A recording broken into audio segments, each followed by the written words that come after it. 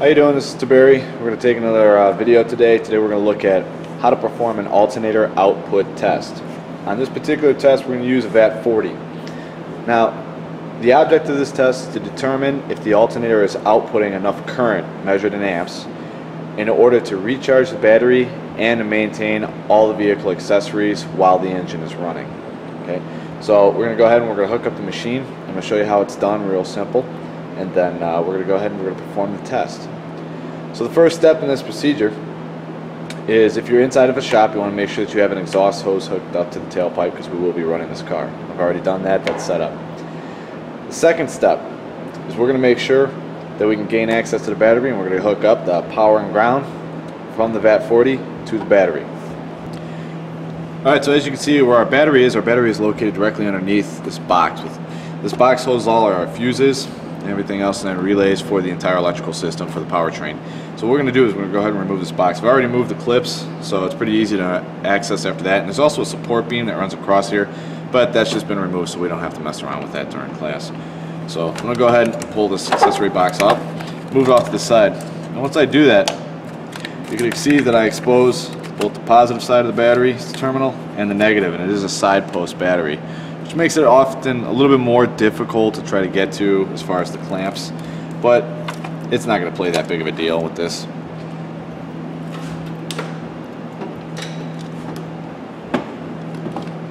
Okay, so now what I got is I got my two leads off of the VAT-40. I got my positive lead and I got my negative lead. I'm going to go ahead and connect these directly to the battery terminals, or to the side posts, and our VAT-40 should come to life shortly after that.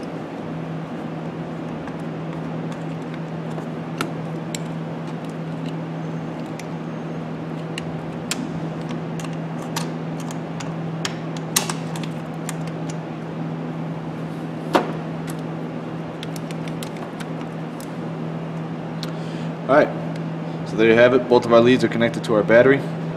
Alright, now that I got the battery connected to the VAT-40, I'm going to go ahead and I'm going to take my amp clamp, which is this green inductive clamp, okay, from the VAT-40. And it's got the arrow on it, as you can see, and I'm going to try to clamp it around the output wire of the alternator. So my alternator is all the way back here. My output wire is this large red lead. You can commonly identify the output wire as being a large or heavy gauge wire. So one of the thicker wires that's out there, largest in diameter. And if you take a look and you move this boot back, you'll notice that the alternator's output wire is typically held in place by this lug stud, electrical lug stud. So it's got a nut on there, so real easy to find. So as long as you have good access to the alternator. So we're going to go ahead and we're going to cover that boot back up.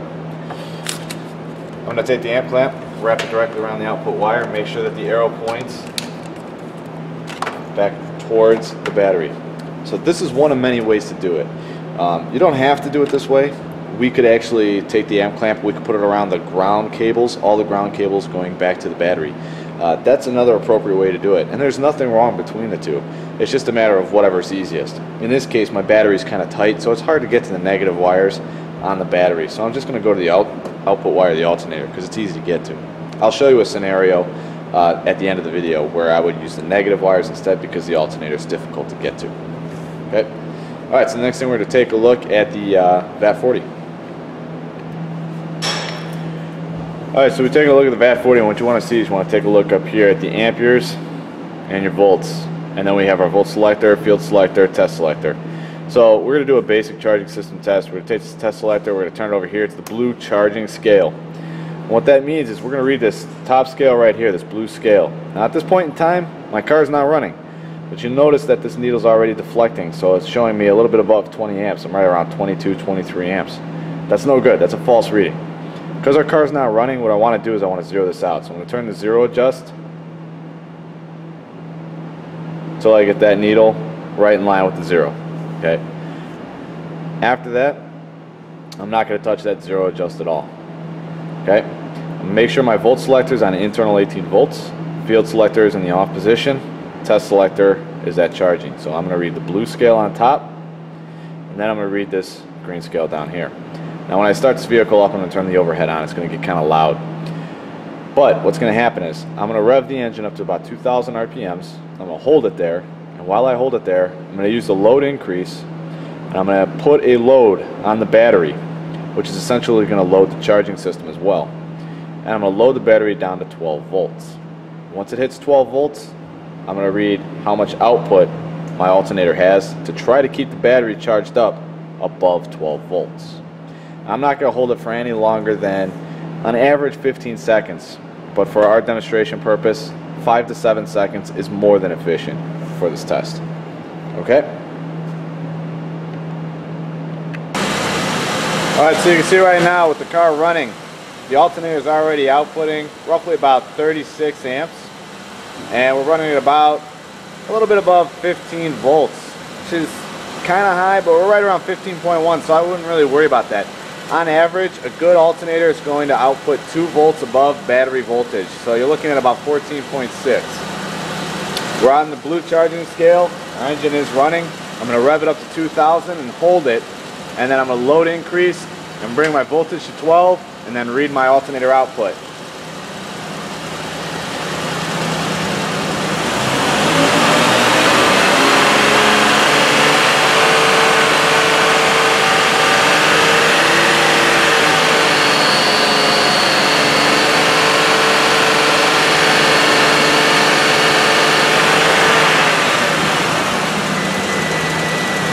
Okay, so right there what we saw, as soon as I got to 12 volts, or even before that, my needle here pegged past the 100 mark, which means this alternator is outputting over 100 amps of current.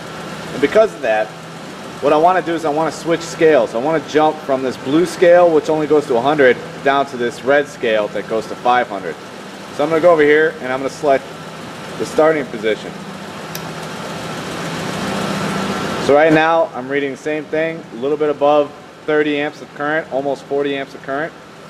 So I'm going to go ahead, I'm going to do this again. Run at 2,000 RPMs, load to 12 volts and hold it at 12 volts and read my alternator output on the red scale this time.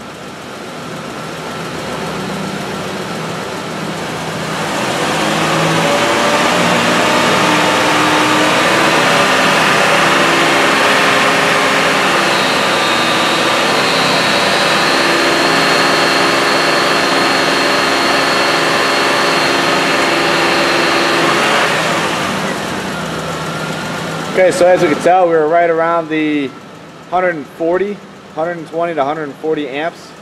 So that's a good alternator. 12 volts at about 140 amps. So the next step is shut the car off, disconnect the VAT-40 from the alternator, and we're just about done.